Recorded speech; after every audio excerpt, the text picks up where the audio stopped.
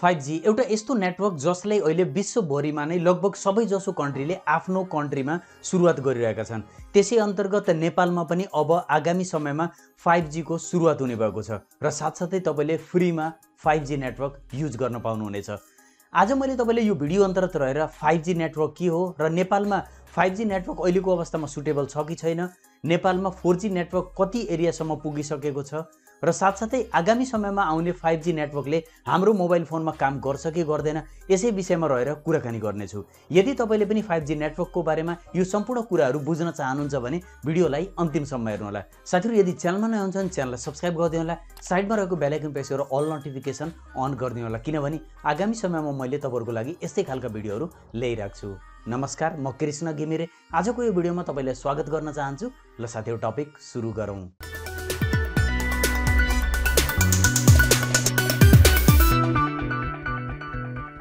साथीहरु, अगाडि बढ्नभन्दा पहिले प्लिज यो भिडियोलाई लाइक गरिदिनु होला।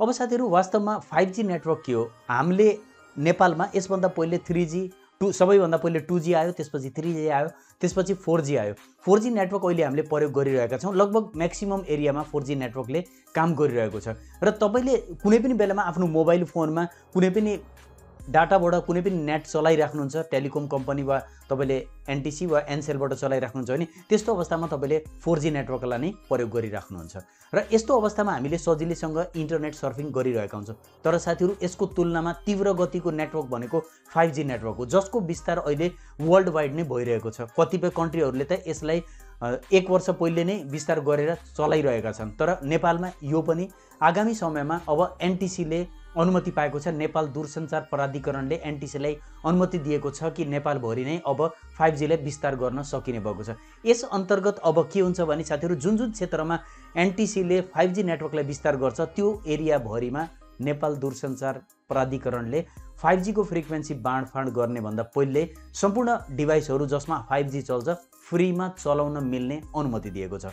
यसले म तपाईलाई एउटा न्यूज देखाउन चाहन्छु। टेकपानाको न्यूज मैले लिएको थिएँ। यसमा पनि स्पष्ट रूपमा तपाईले हेर्न सक्नुहुन्छ, भनिएको छ 5G निशुल्क प्रयोग गर्न पाइने। यसको अर्थ अब आगामी समयमा जुन 5G नेटवर्क नेपालमा विस्तार हुनेछ त्यसलाई निशुल्क रूपमा तपाईले प्रयोग गर्न पाउनुहुन्छ। तर कस्तो तरिकाबाट प्रयोग गर्न पाइन्छ यो सम्पूर्ण कुरा पनि मैले तपाईलाई जानकारी दिन्छु। अब 5G नेटवर्कले युज गर्नको लागि सबैभन्दा पहिलो कुरा त जस्तै NTC ले मान्नुस् काठमाडौँ भरिमा 5G नेटवर्क सुरुवात गर्यो भने त्यस्तो अवस्थामा त्यो एरियाको लोकेसनको व्यक्तिहरूले जुन जुन मोबाइलमा 5G नेटवर्क सपोर्ट गर्छ ती व्यक्तिहरूले फ्रीमा चलाउन पाउँछ। अब हाम्रो मोबाइल जुन छ, जस्तै मैले अहिले प्रयोग गरिरहेको मोबाइल छ, यसमा 5G नेटवर्क चल्छ चल्दैन त्यो कसरी पत्ता लगाउने? त्यसलाई पत्ता लगाउन सजिलो छ। तपाईले के गर्नु होला नि, एउटा वेबसाइटमा जानु होला। जस्तै यहाँ हेर्न सक्नुहुन्छ, म देखाउन चाहन्छु। यसमा जसरी मसँग Xiaomi को मोबाइल छ भने मैले यसमा चेक गर्न सक्छु। तपाईसँग पनि कुनै पनि कम्पनीको ब्रान्डको मोबाइल हुन सक्छ। जस्तै यहाँनिर गएर मैले मसँग रहेको Poco F1 भन्ने मोबाइल चाहिँ यो चेक गर्न चाहन्छु। जस्ट यहाँ हेर्न सक्नुहुन्छ आएको छ, यसमा टच गर्नु होला। यसमा गइसकेपछि तपाईले हेर्न सक्नुहुन्छ माथि नेटवर्क रहेको हुन्छ। यसमा तपाईले देखाइरहेको हुन्छ 5G 4G सम्म छ, 5G यसमा देखाइरहेको छैन। त्यस्तै मानुस मसँग एप्पल को आइफोन छ, आइफोन मैक्स प्रो मैक्स भन्ने छ। यसमा टच गरेर तपाईले हेर्न सक्नुहुन्छ 5G ब्यान्डको कुरा गर्नुहुन्छ भने यसमा 5G ब्यान्ड अवेलेबल छ। भनेपछि तपाईले 5G चलाउन पाउनुहुन्छ यदि तपाईसँग एप्पल को प्रो मैक्स रहेको छ, 12 प्रो मैक्स रहेको छ। त्यस्तै अरु भर्जनका मोबाइलहरु पनि छन्। Xiaomi मा जस्तै अहिले भर्खरै लेटेस्ट भर्जनको आएको छ, जस्तै Mi 10s भन्ने छ। यसमा तपाईले 5G चलाउन सक्नुहुन्छ। यहाँ हेर्न सक्नुहुन्छ। यहाँ आएर तपाईले सजिलैसँग आफ्नो मोबाइल फोनमा 5G नेटवर्कले काम गर्छ कि नै तपाईले आफ्नो मोबाइल फोन यहाँ राख्दिनु होला, सजिलैसँग चेक गर्न सक्नुहुन्छ। भनेपछि यसरी चेक गरिसकेपछि तपाईले बुझ्न सक्नुहुन्छ यदि तपाईको एरियामा NTC ले 5G नेटवर्क सुरुवात गर्यो भने त्यस्तो अवस्थामा चलाउन मिल्यो भने तपाईले फ्रीमा चलाउन सक्नुहुन्छ। अब 5G नेटवर्क नेपालमा यति छिटो ल्याउन कतिको सुटेबल छ यस बारेमा पनि हामीले बुझ्न जरुरी छ। किनभने साथीहरु, हामी मध्येबाट लगभग धेरै जसो एरियामा अहिले पनि 4G नेटवर्कले राम्रोसँग काम गरिरहेको छैन। तपाईको एरियामा 4G नेटवर्क कतिको फास्ट तरिकाले चल्छ, तपाई कतिको सेटिस्फाइड हुनुहुन्छ, 100 मा कति % सेटिस्फाइड हुनुहुन्छ, तलपट्टि कमेन्ट सेक्सनमा कमेन्ट राख्न नभुल्नु होला। अब मैले तपाईलाई थोरै देखाउन चाहन्छु कि कति एरियामा NTC ले अहिलेसम्मको अवस्थामा 4G नेटवर्कलाई प्रोवाइड गरिसकेको छ नेपाल भरिको कुरा गर्ने हो भने। जस्तै तपाईलाई म देखाउन चाहन्छु Nepal plans 5G mobile network internet roll out by mid जुलाई भनेको छ। जुलाई पछि यो नेपालमा एप्लाई हुने भएको छ। जुलाई पछि यसलाई सुरुवात गरिनेछ। अहिले तपाईलाई थाहा छ मार्च चलिरहेको छ, अप्रिल मई जुन जुलाई भनेपछि 3-4 महिनाको समय अझै पनि लाग्छ र त्यसपछि सुरुवात गरेसँगै हामीले यसलाई चलाउन पाउँछौँ। मैले तपाईलाई यहाँनिर 4G नेटवर्कको बारेमा थोरै देखाउन चाहन्छु। जस्तै हेर्न सक्नुहुन्छ यहाँनिर according to Nepal telecom 4G service has reached all 77 district in the country.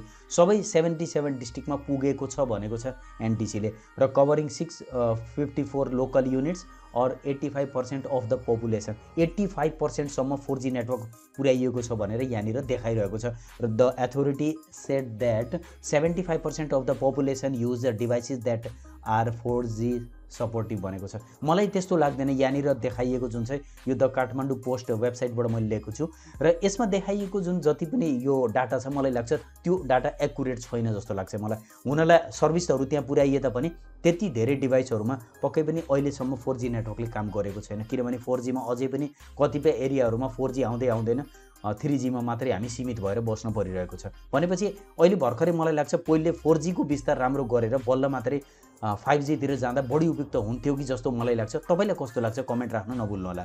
र साथसाथै साथीहरु हामीले कुनै पनि नेटवर्कलाई युज गर्नको लागि 4G होस् 5G होस् 3G होस् सबैलाई युज गर्नको लागि कुनै न कुनै फ्रिक्वेन्सी रिक्वायरमेन्ट हुन्छ। इभन तपाईले कुनै डिभाइस वा मोबाइल आगामी समयमा किन्दै हुनुहुन्छ भने त्यस्तो अवस्थामा पनि तपाईको मोबाइलमा 5G चल्छ चल्दैन यो कुरा इन्स्योर गरेर किन्न जरुरी हुन्छ। त्यसको लागि जस्तै अहिले 5G नेटवर्कको लागि पनि केही फ्रिक्वेन्सीहरू यहाँ शो गरिरहेको छ, त्यसलाई म देखाउन चाहन्छु। जस्तै साथीहरु मैले द हिमालयन टाइम्सबाट यो एउटा आर्टिकल हेरेको थिएँ। यसमा तपाईलाई देख्न सक्नुहुन्छ यहाँनिर 5G जुन एप्रुभल पाएको छ NTC ले Nepal टेलिकमले according two him based on recommendation made by the forum the frequency 700 900 2300 and the 26 megahertz bands under the low band. यो लो बैंड भनेर बुझिन्छ, त्यति फास्ट 5G भन्न सकिन्न। 5G भनेको कस्तो भने 4G को तुलनामा तुलनात्मक रूपमा 4G भन्दा 10 टाइम बेटर भनेर बुझिन्छ। 3300 3400 3600 and 4100 megahertz under the medium band and the 26 megahertz band under the high band भनेको छ have been included in this list भनेको छ। नर्मली हामीले बुझ्न सकिन्छ जुन हाम्रो यो 5G नेटवर्कको कुरा गरिएको छ नेपालमा कुन कुन फ्रिक्वेन्सी आगामी समयमा 5G नेटवर्कले दिन्छ यो कुरा अझै हेर्न बाँकी छ, किनभने यो सम्पूर्ण एलाउ भइसकेपछि 5G नेटवर्क जब NTC ले प्रोवाइड गर्छ त्यो बेलामा मात्रै ढुक्कसँग भन्न सकिन्छ कुन फ्रिक्वेन्सीमा प्रपर तरिकाले 5G नेटवर्कले काम गरेको हुन्छ। अब लो फ्रिक्वेन्सी पनि हुन सक्छ, लो बैंड जसमा त्यति क्विक हुँदैन 4G भन्दा थोरै माथि, तर अलिकति मिड रेन्जको पनि हुन सक्छ, हायर रेन्जको मलाई लाग्छ सुरुवातमा नै अवेलेबल नहुन पनि सक्छ। र यसको फ्रिक्वेन्सीको कुरा गर्ने भने तुलनात्मक रूपमा तीनटा रेन्जमा यसको फ्रिक्वेन्सीहरू प्रोवाइड गरिएको हुन्छ, जसमा सबैभन्दा लोवर रहन्छ, मिड रेन्ज रहन्छ र हाई रेन्ज रहन्छ। अब नेपालमा कस्तो खालको फ्रिक्वेन्सीहरू पहिले अवेलेबल हुन्छ यो कुरा हेर्न बाँकी नै छ। यो थियो साथीहरु 5G नेटवर्कको कुरा र साथसाथै आगामी समयमा यदि 5G नेटवर्क एप्लाई हुँदै गयो भने त्यस्तो अवस्थामा हामीसँग 5G नेटवर्क चल्ने डिभाइस हुन जरुरी छ, बल्ल मात्रै हामीले यो फ्री सर्भिस जुन भनिएको छ यसलाई चलाउन सक्छौं। नत्र भने लिमिटेड डिभाइसमा चल्छ र जब सुरुवातको चरण भइन्छ त्यसपछि फेरि पेड हुन्छ। त्यस कारणले गर्दाखेरि हाम्रा सम्पूर्ण डिभाइसहरुमा हामीले चलाउने बेलामा त पैसा तिरेर नै चलाउनु पर्ने हुन्छ। आशा गर्दछु भिडियो हेरिसकेपछि तपाईले पनि 5G नेटवर्कको यो सम्पूर्ण कुराहरू राम्रोसँग बुझ्नु भएको छ। भिडियो तपाईलाई इन्फर्मेटिभ लागेको छ भने भिडियोलाई लाइक गरिदिनु होला, धेरै भन्दा धेरै साथीहरुलाई भिडियो शेयर गरिदिनु होला। भिडियोको बारेमा के भन्न चाहनुहुन्छ भने कमेन्ट गरिदिनु होला। मलाई पर्सनली जोडिन चाहनुहुन्छ भने टेक्निकल भ्यू 71 इन्स्टाग्राम आइडी र ट्विटर आइडीमा फलो गर्नु होला। अहिलेको लागि यति राख्न चाहन्छु। छिट्टै नयाँ भिडियोमा भेट हुनेछ। धन्यवाद।